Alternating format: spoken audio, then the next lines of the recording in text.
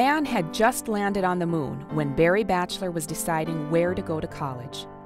In the spirit of the anything is possible era, the Freeport, New York native set his sights high, heading west to NDSU to pursue his passions of aerospace and electronics engineering.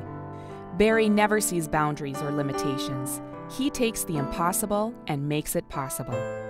Barry's career literally started on the ground floor.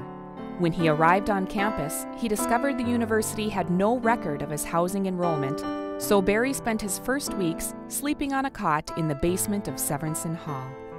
Despite these humble beginnings, Barry's entrepreneurial vision was focused.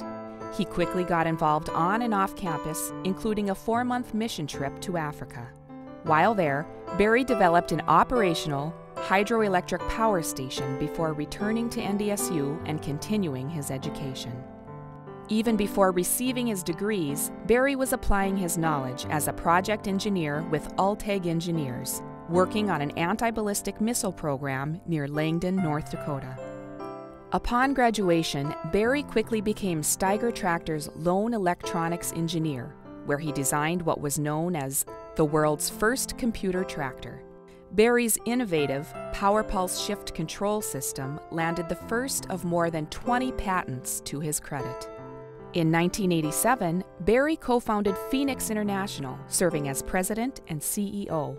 The upstart company grew into the first cornerstone tenant in the NDSU Research and Technology Park, and in 1999 was acquired by Deere & Company.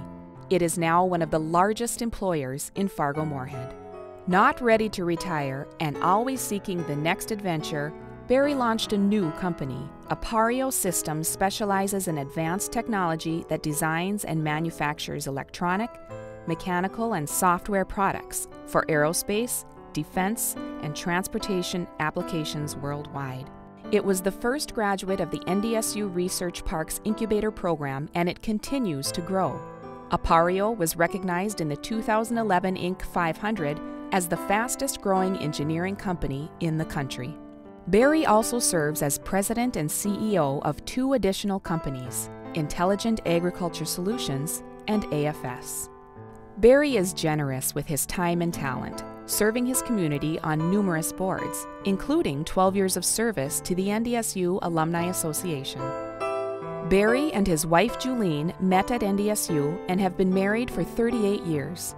They have 2 children, April and David, and 1 grandchild with another on the way. Barry epitomizes excellence in all that he does, a brilliant entrepreneur, admired leader, and loyal volunteer.